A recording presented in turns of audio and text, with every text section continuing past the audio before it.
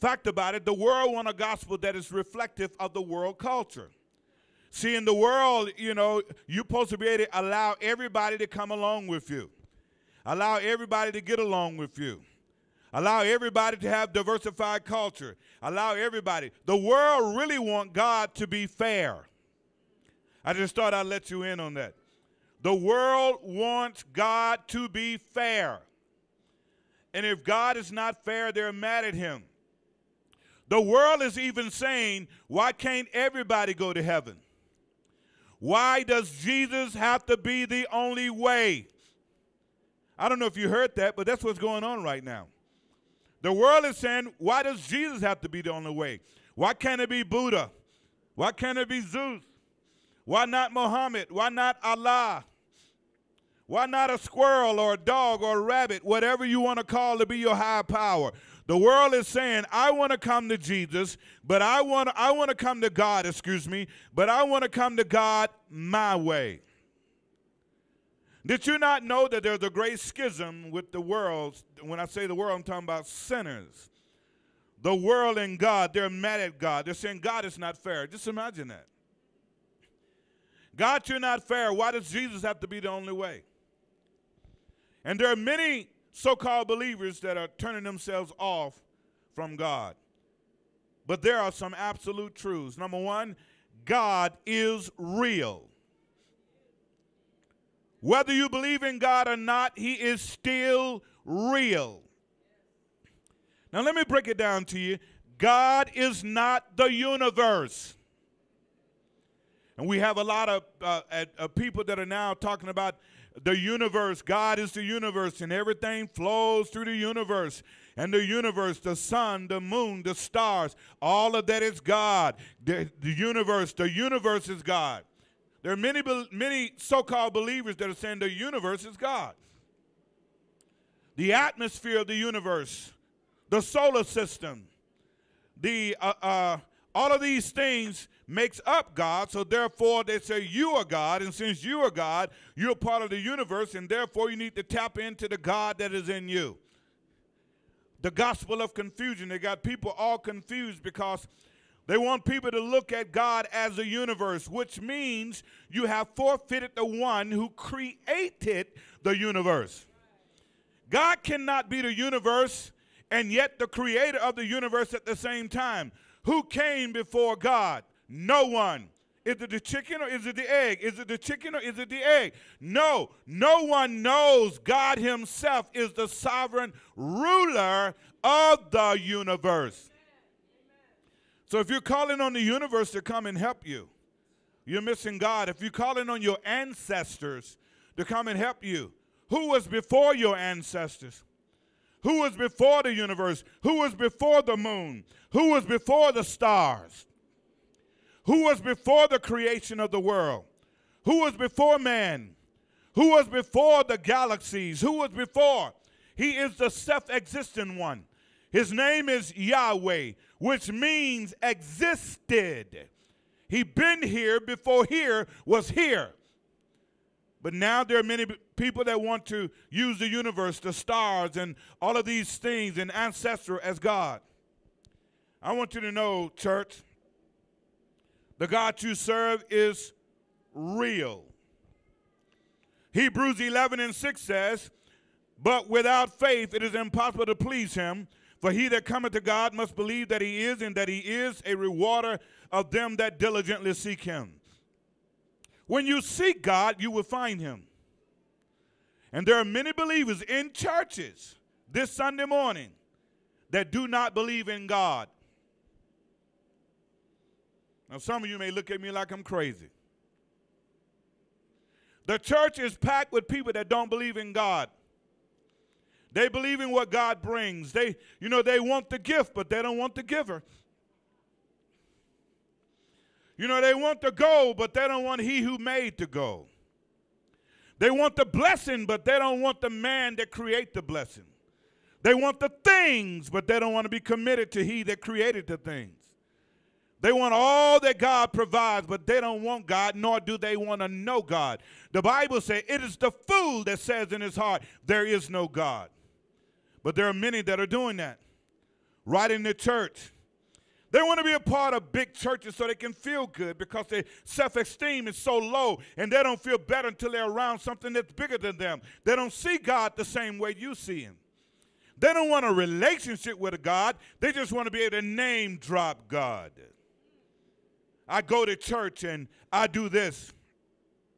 It's amazing how some people think God is stupid. They think God is dumb. They think God does not see his ways. The scripture says, he that forms the eye with the 7 bones that in the eye, he says, shall he not see? He that planted the ear, shall he not hear? There are some absolute truths, and one of them is God is real. And he is not the universe. He is the creator of the universe and everything in it. The second of this is Jesus is real. Somebody said, well, can there be 3 in 1? There can be 5 in 1. You got 1 hand and 5 digits. God is real. Jesus is real. And since everybody wants everything fair in the world, they say, Jesus is real. Why does Jesus have to be the only way? Why can't we come to God some other kind of way? Did you not know they tried that? That's not new. They've already tried that. They tried that with Baal. They tried that with Zeus. They tried that with Dagon. They tried that with Zuru. They tried that with Muhammad. They tried that with Buddha. They're still trying that with Muhammad. They've already tried that, and many of them go straight to hell simply because they have not acknowledged the fact that Jesus is the only way to God. I'm not saying that. That's what Jesus said. He's the one who said it in John 14:6. Jesus said unto him, I am the way, period, the truth, period, and the life. No man cometh unto the Father but by me. Now somebody say, well, that's really cocky. No, it may be cocky, but how many of you know that cocky can be fact? Cocky can be true. You ain't bragging when you did it. You ain't bragging when you know you can do it. That's why Muhammad Ali said, I'm going to knock you out in the 6th round. That wasn't bragging, that was fact. How we know it's fact. In the 6th round, he got what? Knocked out. See, when you know the word of God and you know it's in your heart, you ain't got to brag about it, just be about it. When Jesus said, I am the way, the truth, and the life, he was letting them know that you can't come to God except you come through me. See, I would rather know the truth because the truth that you know make you free. So Jesus is real. The third on that, the Holy Ghost is real. You can receive him or not. Like you can believe in God or not. Like you can believe Jesus is the only way or not. It's your choice. You can receive the Holy Spirit or not. God is not going to make you receive anything that his word has already told you to do. The Holy Spirit is real. Acts chapter 1 verse 8. It says, but ye shall receive power. After that, the Holy Ghost has come upon you. And ye shall be witnesses unto me both in Jerusalem and in all Judea and in Samaria and unto the uttermost parts of the earth. The Holy Ghost is real. He is real. God is real and the Holy Ghost is real and Jesus is real. Because you don't believe in them does not mean that they're unreal. Many times, many believers and those that are not saved, you may have magical thinking. Because you think something is not there does not mean it is not there. All of these requires faith, meaning that I got to believe in this. The only thing you can do to really get God moving for you, it's only one word, and it's called believing. If you believe God and you believe that Jesus died for his sins, if you believe that Jesus died for your sins, you're saved. The only thing that will send you to hell is unbelief. If you're going to go to hell, it's going to be because you don't believe. Write this down. Sin will not send you to hell. You know why? Because Jesus has already paid for that. That debt is already paid. That's why you have to confess your sins. He already He already paid for your sins. So sins will not send you to hell. The quickest thing that will send anyone to hell that's in the world is unbelief. If you don't believe in Jesus as your personal Savior, that is what sends you to hell. But you have to decide that God is real. You got to believe in your heart that Jesus is the only way to God. You got to believe in your heart the Holy Spirit is real. This is the triune nature of God's power. God the Father, God the Son, and God the Holy Ghost. And they're all there to help you to be better people. Today we have these people that call themselves atheists. They're in the church, by the way. You wonder why people, when they go to church, been going to church for years and nothing changed. And that's simply because they really don't believe in God. They really want to be a part of something.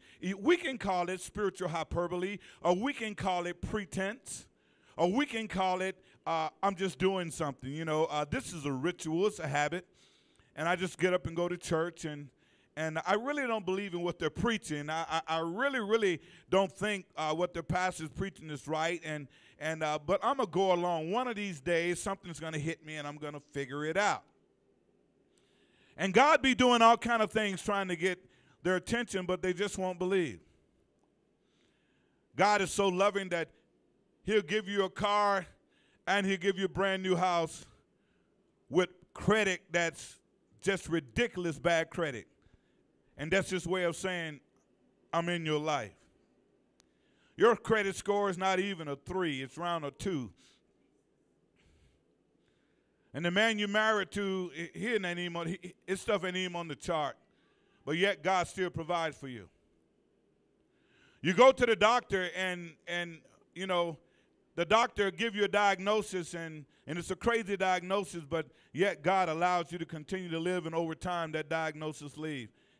I know there are people many times that have had all kinds of diseases and where they should have had limbs cut off, but yet those limbs just continue to live.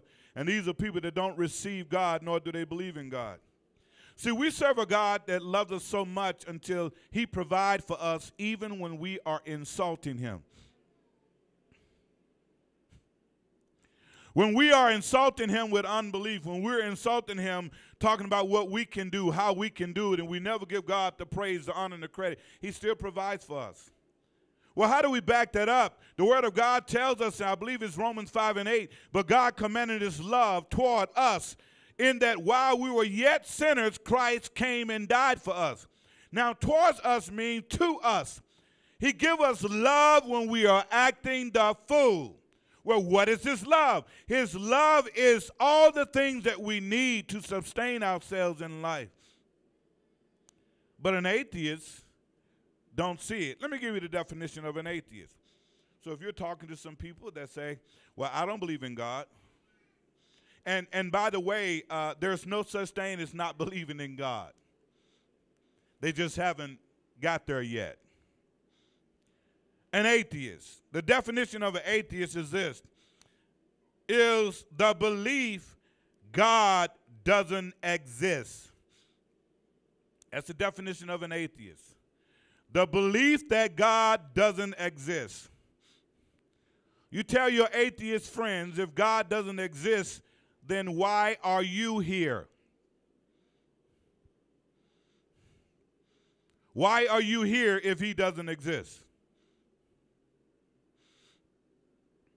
They know God exists, but they're mad at him because they want him to reveal himself to them in a so-called special way.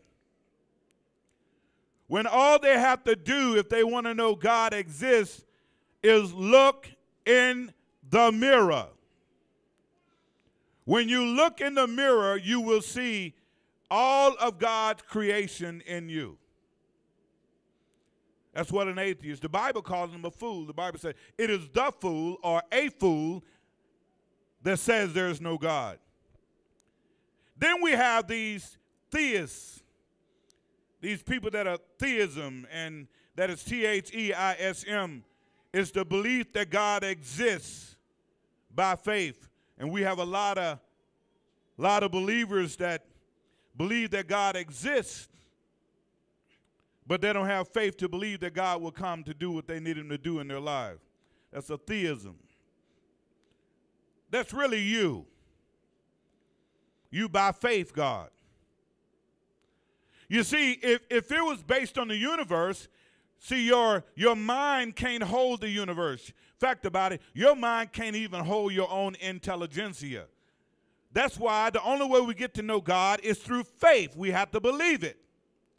When we believe it, then things begin to take place.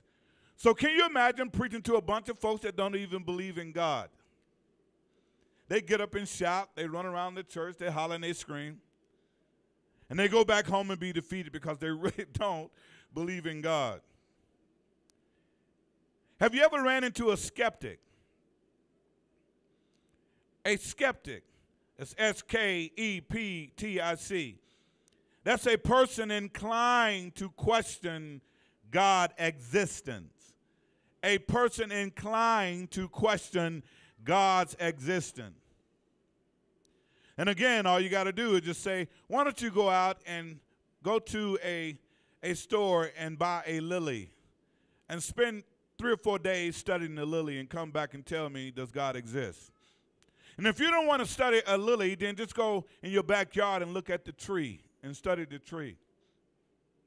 It's amazing what your environment can teach you. If you don't want to study the tree, just get you a little dog and watch what your dog does. And if you don't want to study a dog, just kind of go out and find you a little anthill and study the ants. And if you don't want to believe the ants, just wait till the birds come out and just do an ornithology study and just kind of watch different fowls and how they react to God. Everything they do is about God. You're thinking it's about you. You're thinking the birds are singing to you. They're singing to God. On YouTube, they did a dramatic thing, and I got caught up in it. You know, I kind of get caught up in stuff that most people don't. And it's, you know, animals and birds and insects and whales and things of that nature. And they had a dramatization of a bird that was singing.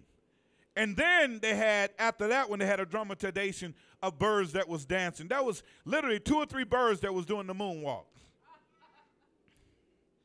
I was so amazed to see the birds doing the moonwalk. I mean, they were doing the moonwalk backwards. I mean, they were breakdancing and they were doing all kind of things because they had the music playing to it.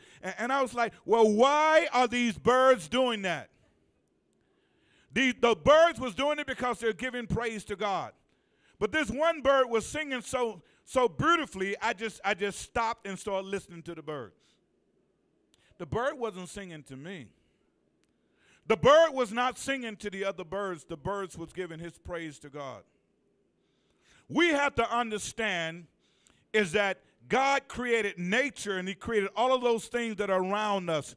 And all of those things that are around us is to remind us that the birds, the dogs, the cows, whatever, they know who their creator is. And they're born instinctively to give praise to God. So for the skeptic, the question to ask the skeptic is, why are you skeptic? They're always trying to question God's existence. Then you have the agnostic. We get the word agnosticism from that. The agnostic view of God is unknown or unknowable. In other words, they say to know God is unknown. Now, in some cases, the agnostic is correct because you can't know him without believing in him. If you don't believe God, then how you going to know him? And Hebrews 11:6 give us that. I got to know him before I believe in him. Now, how does all this work when it comes to preachers who are afraid to tell the truth? Let's get into it. Be quick. You see, if you are called to preach, you have a responsibility to tell the truth about God's word.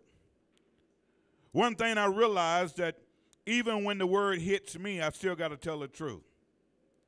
You see, in the Hebrew, the word for call or calling is garah, G-A-R-A, garah. In the Greek, it is kaleo, which means to call. So when God called a man or a woman, he's not calling you for nothing. He's calling you for something. There is a calling by the Holy Ghost, which is effectuous. The effectual calling of God is tantamount to his sovereign choice. So when God called you, he called you because he chose you. You didn't call yourself. And if you did, you won't last long. You've heard me say many years ago, and I say today, your calling would prove you. If you're called, you're going to do what God tells you to do. First of all, you're going to do what the word requires you to do. The word says, for us as preachers, we are to gather ourselves together. We are to go out and witness. We are to win souls for Christ.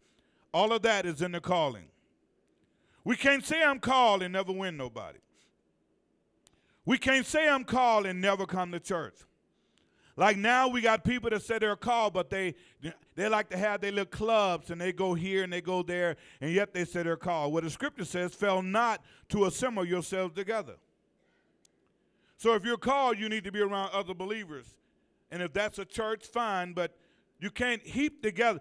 Here's what happened with a lot of preachers that say they're called. They get mad at the pastor, or they get mad at the bishop, and they get a few people together that's also mad at the pastor, mad at the bishop, and then they leave and go start a church, and the church is basically being started out of rebellion. Isn't that amazing? You got pastors and preachers that are starting churches because they don't want to submit to the pastor or the bishop that they're under. So they go start a church. So basically, the church should be named Rebellious Ministries, because that's how it's getting started. You got to submit yourself to somebody. Can somebody say, I need to submit? You see, they are referred to the call according to his purpose. You see, when you're called to preach, you're not a call according to your purpose. Everybody coming up with all these slick ministry because that's their person. It's their vision. It's not God's vision.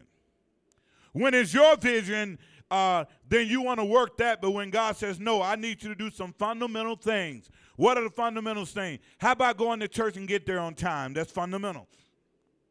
How about loving people that you know can't stand you? That's fundamental. How about doing for others as you would have them to do for yourself? That's fundamental. How about not trying to be stuffy and pokey and hiding everybody else? And you can't nobody hug you. They got to get in the line just to shake your hand, and the devil is a lie. How about humbling yourself? But see, when it's your ministry, you want everything to come to you. You know what that's called? That's man's way of honor. You know what God's way of honor is?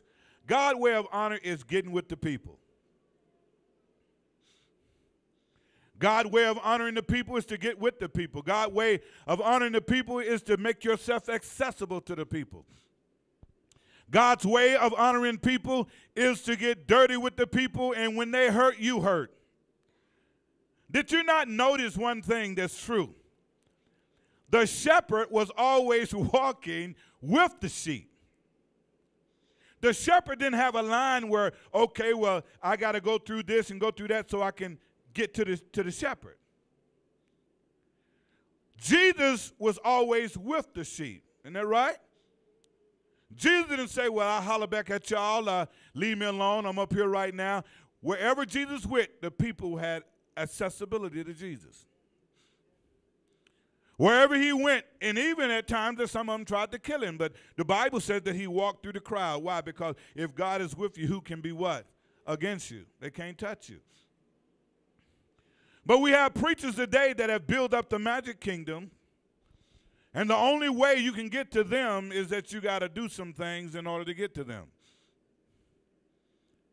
But the Word of God doesn't tell us that. Romans 8:28 says, it says this, all things work together for the good for them that love the Lord and to them that are the called according to his purposes. You see, you are called according to God's purposes, not yours. Please get that. Please get that. There can be no belief or trust without hearing. That's why it's important to hear the word of God. And that's why the devil will try to do everything he can to keep you from hearing the word of God. There can be no hearing without preaching. That's why he try to get preachers tied all up. The worst thing the devil want to do to a preacher is get you tied all up. He want to take away your confidence. He want to get you caught up in adultery. He want to get you caught up in drugs. He want to get you caught up in doing dumb things. And then when he gets you caught up in it, he want to shut your mouth. Shut your mouth for what? Because people today think preachers are perfect. Preachers are not perfect. Preachers have issues just like everybody else. They have issues just like everybody else. They have struggles like everybody else. They go through the same thing everybody else go through. The difference is our struggle is intensified by 1,000%. Because the devil wants to put the muzzle on most preachers so you won't believe them when they preach to you. And what I say to preachers, be quick to repent, quick to forgive, and quick to love. Just admit it. Do what I do. I know I'm undone. Can somebody say I'm undone? So don't be expecting perfection out of me because you're not going to get it. You will never get it. You're going to get a man that's pursuing God as God pursuing him. Paul said it this way, I'm thriving for holiness. He also said that the things that I want to do, I can't do, and the things that I don't want to do are the things that I do. He gets so angry at himself and said, "O wretched man that I am, who shall deliver me?" I'm preaching to everybody else, but who shall deliver me from this body of sin that I live in? So the enemy want to muzzle the mouth of preachers to tell the truth because of the sin that they may be in. That's why you got to repent of your sins and keep preaching the word of God. Don't let the devil stop you. God called you knowing your propensity. God called you knowing your proclivities. He called you knowing that you was a mess. And now he has turned your mess into a message. And all you have to do is keep preaching. Keep teaching. Don't let the devil stop you from doing what God has called you to do. Will the church say amen? You see, reaching men of God begins with the commission of the messenger. Through preaching, hearing, and trust, men are brought to call upon the name of the Lord. See, no one can come to God unless they hear a word. It's through preaching and through hearing and through trust. I like to say it this way, you got to know God for yourself. I didn't go to seminary, and thank God I didn't. God blessed me to be around great men and women. Every last one of them, except for one, had doctorate degrees. One had a doctorate in Hebrew. Another one was well-read, and I ended up learning through him, Pastor McAllister. Pastor Whitelock and her husband, doctorate in Hebrew. Pastor Fields in Mulberry Groves, little old backyard country-like church. I ended up learning from him. All of these things took place. See, a lot of times we want to say, I got to get this or I got to get that. Well, really, all you really have to do is have a relationship with Christ on your own. Never have a relationship with God through your mama or your daddy. You better know him for yourself. It's for the young people. You better know Jesus for yourself. You better know God for yourself, because if they ain't there, what you gonna do? Your girlfriend can't help you when you're going through some real stuff. When you're going through some real stuff, your girlfriend can't help you. Or your guy friend can't help you. You better know him for yourself. And the only way you get to know him for yourself, you got to spend time with him. Today we are laboring under the curse of preachers who are afraid to tell the truth. They are completely afraid to tell the truth. The world seems to be screaming lies while some preachers are whispering the truth. Let me say it again. The world seems to be screaming lies while some preachers are whispering the truth. The world has been taken hostage. The church have been taken hostage by the world because the church has bought into fairness. You got to be fair with these people. And when you are fair to these people, they'll treat you right. The lifestyle of the preachers, they want so much for the world to be right until they're afraid that if they tell the truth, the people in the church will leave. If they tell the truth, the people in the church will just go.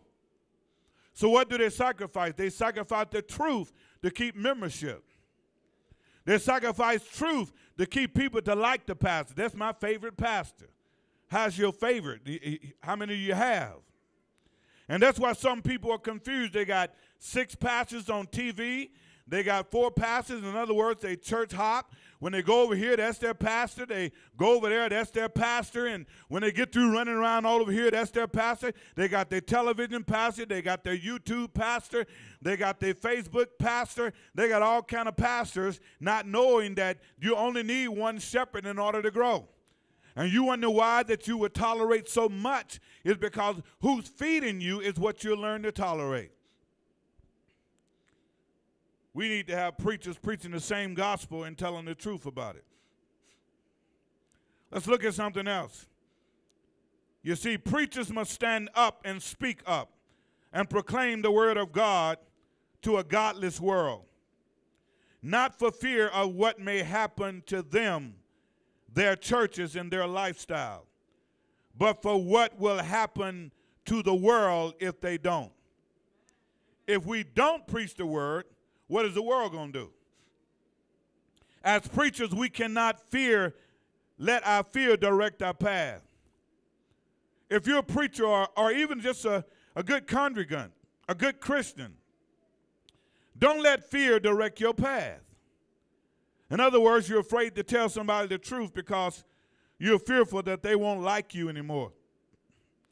We're in this time now where people are so emotionally sprung. Everybody want a friend. Everybody wants somebody to click the like button. And if they don't click the like button, your little feelings are hurt. The internet and the social media are producing weak people. You got people bullying you on your first Facebook when all you have to do is click it off. Don't even read it. What you reading it for? So the world is dictating to the church, and now we got believers looking at each other's Facebook and making comments, and praise God, some of it is good, and sometimes, well, you didn't post me this, and I didn't get this on your Twitter site, and I post good morning, and you didn't say nothing back.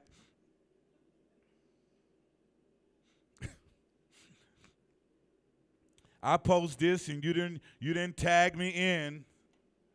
Producing weak people. And if you're a weak person in the world, you're going to be a weak Christian. So the devil is setting you up for weakness. So as a preacher, we cannot let fear direct our path. God has not given us a spirit of fear, but of power and love and a sound mind. That's 2 Timothy 1:7.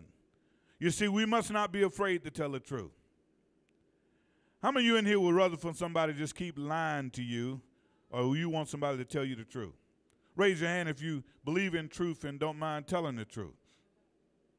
Now, see, if you're emotionally weak, you're going to always want to hear the good stuff. You learn through your pain, through the bad stuff. But if you got fear, you don't have love.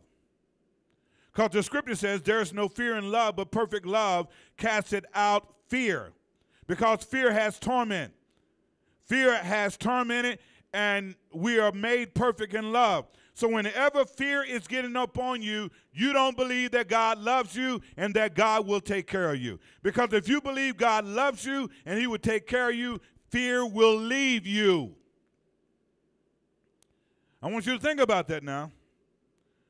You worrying about what's going to happen, or is this going to work out for me, and why this ain't working, and what's going on with that. That's all fear.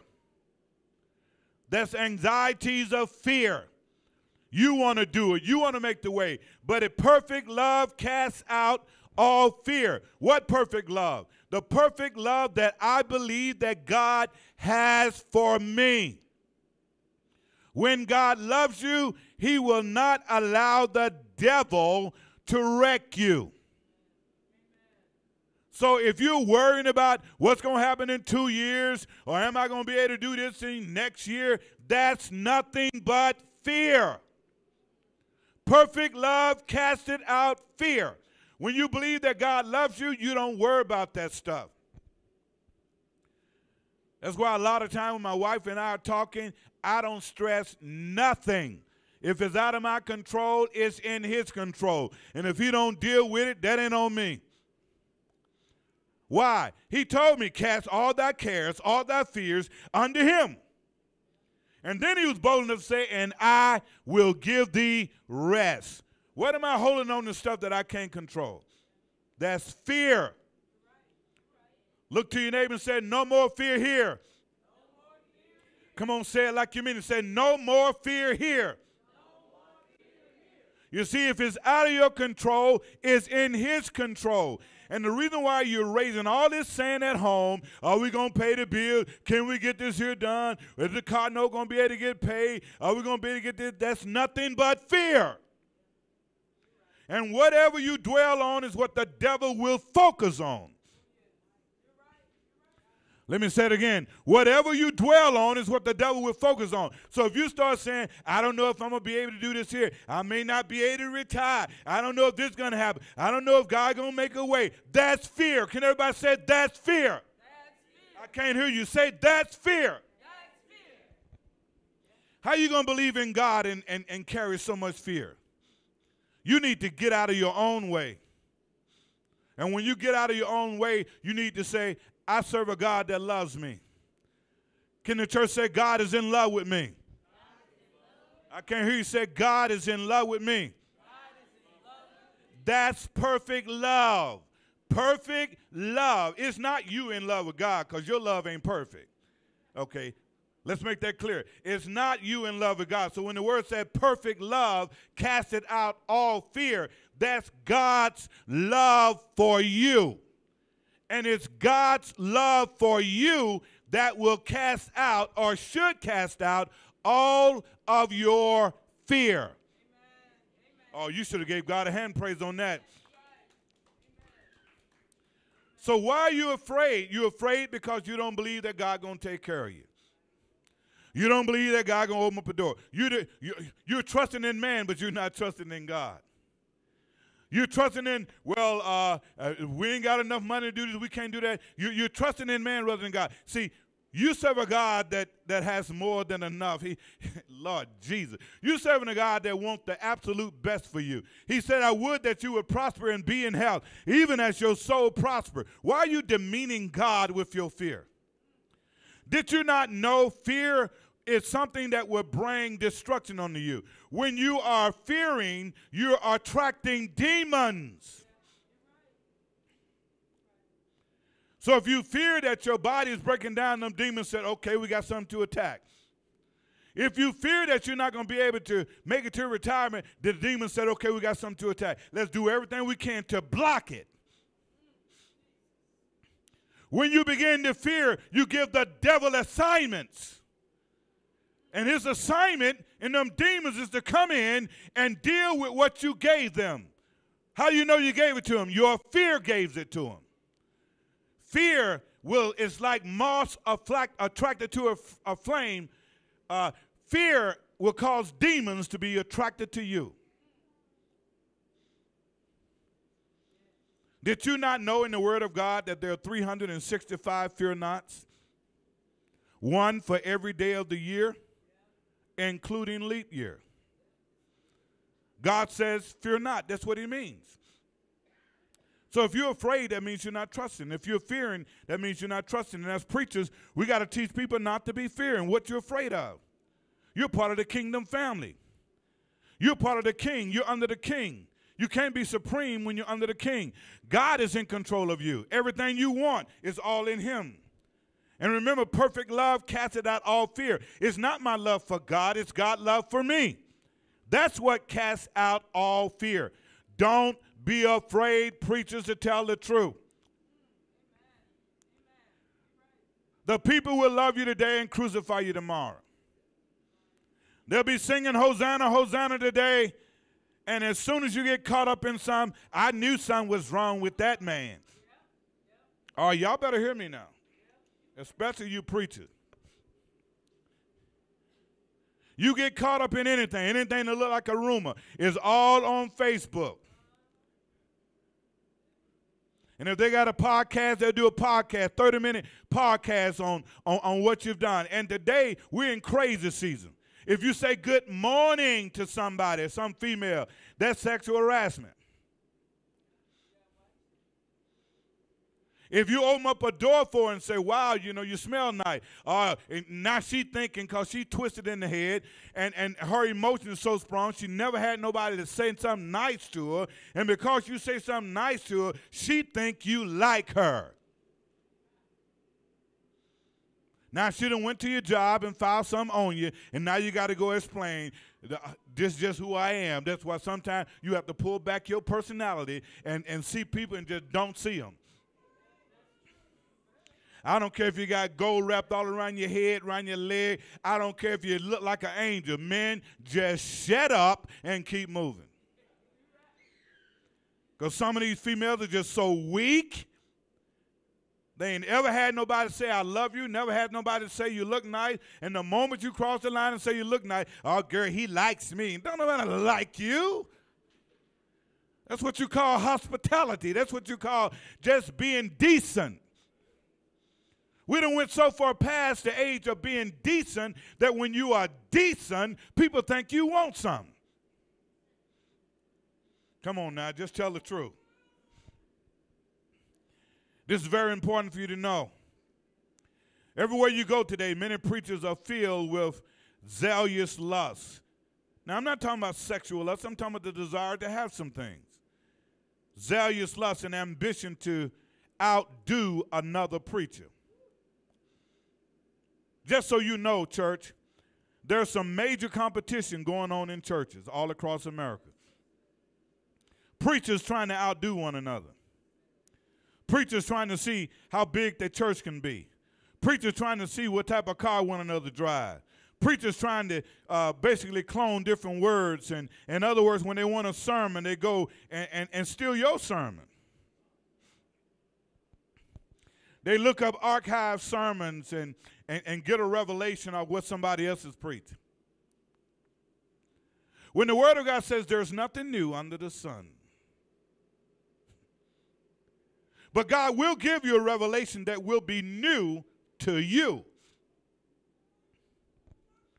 But we have competition in the pulpit. We got competition with churches, and we got some preachers that are telling their people, don't go to that church. If you got members that go there, don't be over there because they ain't quite right. You know, don't do this and don't do that, and you don't want to be by that church. I had a young man was telling me the other day at the gym, he said, well, we would never go to that church because, you know, the preacher over there was doing something funny with the money. And I said, oh, okay. I said, is there an indictment or is it real? No, it's real. And I said, okay. I said, what else is he doing? I'm trying to get him now. I said, what else is he doing? Well, you know, he just preached differently and all this stuff. And I said, okay. I said, did you not know that there's 613 commandments? He's like, I thought it was 10. I said, that's the point. You don't even know if it's 613. Don't come to me with no garbage. It's garbage. I don't care if he was messing around with 1,000 women. That's between him and God. Ain't nothing you can do about it. God sees it. God knows it. I said, so you don't know if there's 613 commandments? Well, no, I thought it was just 10. I said, that's my point. You thought it was 10. It's 613. I said, do you know all 613? I said, you don't even know the 10 commandments, do you? No, I know a few of them. I said, that's another point. How can you obey something that you don't know? I said, did you not know that man have 70,000 thoughts that come through his head every day? No, I didn't know that. You ain't studying. But you want to indict preachers, you want to indict pastors, you want to indict Christians that are struggling. We all are struggling with something. Every last one of us. You want to say this man is bad and you don't have facts. You don't even know what he did. You wasn't there. You didn't see it. You just running your mouth. I said, do you have perfect thoughts every day? I said, have you had a suicidal thought? I'm talking about just floated through. Well, sometimes, I said, but if it's 7,000, 70,000, if one is perverted, all of them are perverted. I said, as a man, you speak 7,000 words. Now, he looking sad now, a little melancholy. As a man, you speak 7,000 words a day. Who did you cuss out yesterday? Who you plan on cussing out today? Who you said something stupid to today? Whether it's your mother or your wife or maybe it was your kid. Get out that bed. Y'all make me sick. That's perverted. I said, we can't live this on our own. We need God. If everybody left a church because of what the pastor was doing, there would be no churches. Because every pastor on the planet is undone. Now, he may be dumb enough to think he's better than everybody else, but he's undone. He may be sick and twisted in the head and thinking that they come to church to see him. And if he's that way, he's undone. Never come to church to see your pastor. You come to church to get the word that the pastor preached to you. And you getting word from an imperfect vessel. He's imperfect, but he was chosen by God to give you a word because God can trust him to do it when he needs for him to do it. And if you really want to understand something, people just say, well, you know, the preacher, he drink too much. Now, this back in the day. They probably still do it. It's just they a little bit more slick with it. He drink too much, and on Sunday morning, the preacher get up and shut the church down, preaching like he crazy. And the word be so good until your toes curl. And as soon as he leave the church, by that Sunday night, he drunk all over again. And you say, well, God used him. He's already did. See, he used imperfect vessels to preach a perfect word. Because we can't preach it on our own. But the enemy would try to have you to preach this garbage and to tell people they're going to hell because they're not living right. Fact about it, you ain't living right. To all preachers that are hearing this word, you know and I know you got a bunch of mess going on. You know and I know your struggle. You know and I know you pray to God that you can make it through a day without having some stupid roll through your head.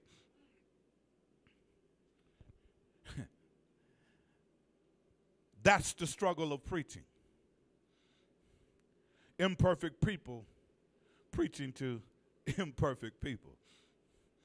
And the only thing that gets us to be perfected is in Christ. That's why we are in him. We are in him and he in us. Help us, Holy Ghost. So when you witnesses to somebody about Jesus Christ, you ain't got to tell them, you know what, I just got through lying last night. I smoked a joint last night. I was a little high. I did something crazy. You ain't got to tell them that. All you got to do is just say, I do understand. How many of you been witnesses to somebody that was in the sin that you was in and you done repented, you asked God forgive me, but now you talking to them that just did the same thing you did last night?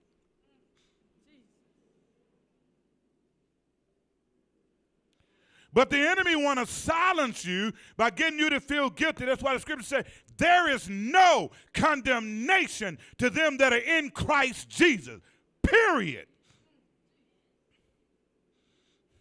And Jesus tells us in John chapter 3, verse 16, verse 17, he says, for God did not send his son into the world to condemn the world, but that the world through him might be saved. It is easy for God to condemn us. That's nothing. That's easy. You know why it's easy? Because most of us, when we do wrong, we condemn ourselves. How many of you just went back home one time after you got through doing some crazy stuff and just felt so bad, and you said, Lord, please stop me, Lord, stop me, Lord. Lord, I hate this. And Lord, you know, I'm going to stop one of these days. One of these days I'm going to stop. And then you get mad at yourself and you start setting dates. I'm going to stop it on this day. And you give yourself another liberation clean date. I'm going to stop it on that day. And before you know, you've made all these dates. And how many of you know while you're making dates, you're violating dates? That's why you have to surrender it to God, because you can't stop it. If you could have stopped it, you would have stopped it a long time ago. And that's why Romans 5:8 says, but God commanded his love toward us in that while we were yet sinners, Christ died for us. Your job is to receive his grace. Your job is to trust in the fact that God loves you and that he gives you grace, and his grace is sufficient for you. Somebody getting it. So preachers, don't throw rocks when you're in a glass house. You ain't got to be afraid to tell the truth. Just tell the truth. And tell the truth by starting with yourself. Some preachers want bigger churches, but without having bigger people. Let me say it again. Some preachers want bigger churches, but they don't want bigger people. See, when I leave here, I want to know that you can stand on your own. That's what me and my wife both want to know. We want to know you know how to pray. We want to know that you ain't got to be calling nobody time. Can you pray that my toenail go back in? We want to know you can handle this book by yourself, that you need to be skillful with this book. You need to know how to go in and get out what you need. Amen? So they want bigger churches without having bigger people. Therefore, they produce a church of weak believers. To be a true man of God, you must overcome your pride. If you are prideful, God cannot and will not use you. It's not going to happen. You must get rid of your ego and your fear. You must be willing to serve others without complaining. How some people want to serve, but they want you to, pat them on the back of the head for it. You must be willing to do the dirty work and always tell the truth to God's people.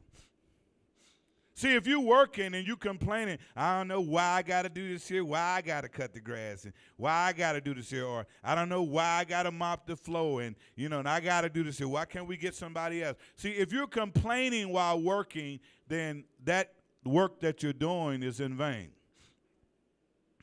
Just like God wants cheerful givers, he also wants cheerful workers to work in the vineyard. Amen? Let's get ready to wrap this up.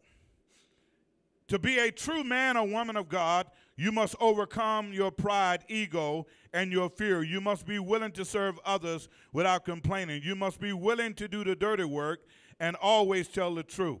As a preacher, our job is to protect and serve the people of God. That's what your job is. To protect and serve the people of God. That's what we're supposed to be doing. We must also be able to protect the wolves from the sheep clothing, to protect our people from wolves in sheep clothing. But here's the caveat. However, we must not become the wolves we are trying to protect them from. You shouldn't be the wolf that you're trying to protect the people from. And there are a lot of wolves in sheep clothing, but they become the wolf because they're preying on the sheep. As preachers, we must keep the word of God in our mouth day and night for maximum result. In other words, there should not be a time that you're not willing to talk about God. Well, I'm with my girlfriends and they just want to talk about basketball. Why? If they don't want to talk about God, you shouldn't be with your girlfriends. Well, Pastor, that ain't fair. It's fair if you want to go to heaven. Why are believers so weak? They don't want to pray out loud. They don't want to carry their Bible. They're hiding their Bible. That's why some of them are so happy they got cell phones so they can put it on that. I mean, why are believers so weak? Believers are weak because they have weak pastors and preachers. You will become the man or woman that you listen to the most.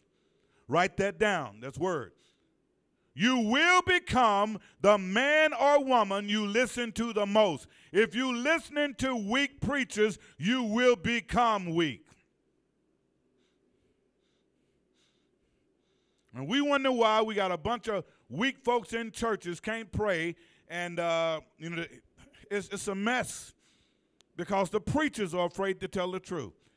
We got preachers that want you to depend on them. Don't bring your Bible. We're going to put it on the screen, and just believe what I tell you. As long as you're happy and dumb, they're good. But when you start to challenge them with the word of God, they're mad. Where you get that from? Well, the Lord showed that to me in the scripture. Well, how did you get that interpretation? Well, the Holy Spirit gave me the interpretation. Well, how you know it's right? I believe. I'm bringing it to you to see, do you believe this? I need you to be my shepherd, so I'm bringing this to you to see if you can tell me something different or if you agree with me. See, preachers don't want that because now they got to study. As long as you're dumb and sitting up in church, they ain't got to study. That's why we like to see Bibles up in here. That's why we say, examine the word for yourself. Don't believe nothing I tell you. Go and search it out for yourself. As preachers, we cannot treat people different because they have a lot of money. See, that's going on in the church right now. You have celebrity preachers and people lining up because they got money. And that's a phase that I think some believers go through. Like somehow their word is different than the word you've been getting. And come to find out, their word is no different. So you don't treat nobody different because they got money. When you treat them different, then you start to think that they're more than what they are. I heard a sermon by Bishop Jakes, and he said it this way. He said, stop getting in line to shake my hand. He said, you ain't got to get in line. He said, my hand is no different than anybody else's hand. See, preachers that would tell you that are more interested in you being strong on your own. I was guilty of that. Sometime I would go to conference and couldn't wait to see my so-called favorite preacher. My wife and I was down at a particular church, and what I discovered that the closer, stand up for a minute, daughter, the closer I got to people, come on over here, the closer I got to them, the more human I saw they was. The more standoffish I saw they was. And here I am trying to shake hands and all this stuff, and I saw them, and the more I saw them who they really was, I started to back up from them. I started to see them for who they are, that they're human beings just like me. Thank you. When you see them for who they really are, as I was sharing also with my daughter, there are some things that you may be at that you don't have to go to because God has already blessed you when you was there. You get to a level where people can only share with you so much because your life experience have already taught you that. And when your life experience have already taught you that, all you're doing is going to hear that again and again. What are you doing to change somebody else's life with your story? I used to tell my wife all the time, stop cheerleading others and be the champion yourself. Everywhere you go, you're cheerleading folks. Well, God says, I need you to be a champion. I need you to stand up. I need you to write your book about your story. I need you to stand. I need you to be who you need to be. And I had to learn that the one that I was seeking the most was the one that I was. You're running for people, but you need to be running to God. And the more you do that, the more you get from God. So you don't treat people differently because they got money. That's James 2, 1 through 7. As a preacher, you should never condone homosexuality and transsexual. That's not in God's design. Because you agree with it doesn't mean that it's right. it means that you're wrong and on your way to hell if you don't tell them the truth. You must tell the truth to people at times that they can embarrass you. Like our children can embarrass us. Sometimes members can embarrass the preachers. As a preacher, you must tell them that you're not their God, that you're not responsible for them getting clothes and rings and things and cars and all that. As a preacher, we need to tell the people your biggest issue is that you haven't grown up yet. It ain't got nothing to do with the devil. It's you. You still acting like a child when you need to grow up. And as preachers, as I close, don't be fooled by the empty praise today, because the very ones who are praising you today and telling you what a great preacher you are will be the very one on Facebook and on the news camera saying, well, I knew something was different about him.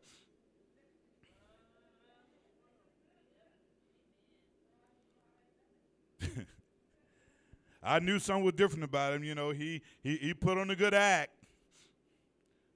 And it really hurts my heart when I look on YouTube and I see all of these folks that were belonging to churches, and as soon as the pastor make a bad choice, how they leave him on a dime. One bad choice. I ain't saying he's doing all that. They make a bad choice and they gone. Where's forgiveness at? Everybody want the pastor to pray for forgiveness, but are you willing to forgive your pastor? You see, that's where the rubber hit the road at. Everybody want to do what Jesus did as he forgave Judas. He forgave Peter. But are you willing to forgive those that hurt you? Not intentional hurt, but hurt that you just don't understand. As a preacher, we are called always to tell the truth, even if it hurt us. We are not to hold back the truth of God's word for anyone, any place, at any time. We are to tell the truth in love. We're not supposed to beat people up. We're not supposed to make people feel as even worse than what they already feel. We're supposed to make sure that we tell them the truth in love. In other words, I love you so much that I must tell you the truth. If you can receive it and believe it, stand to your feet and give God a hand praise in the house of God.